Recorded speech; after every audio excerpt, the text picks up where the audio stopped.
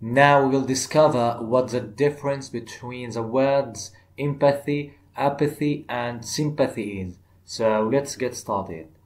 The first one, apathy, is a lack of feeling, emotion, interest, or concern about something. It's also the lack of motivation to do something just because you don't care about it. An example, the rubbish thrown on the road shows the apathy of the government.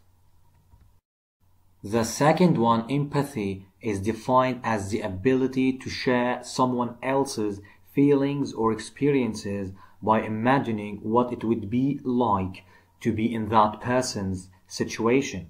An example, his principle in life is to show empathy for everyone. The last one, sympathy, is defined as a feeling or expression of understanding and caring for someone else who is suffering or has troubles that have caused unhappiness, pain, or grief. An example, the president has sent a message of sympathy to the relatives of the dead soldiers. If you find the lesson understandable and helpful, please subscribe to the channel.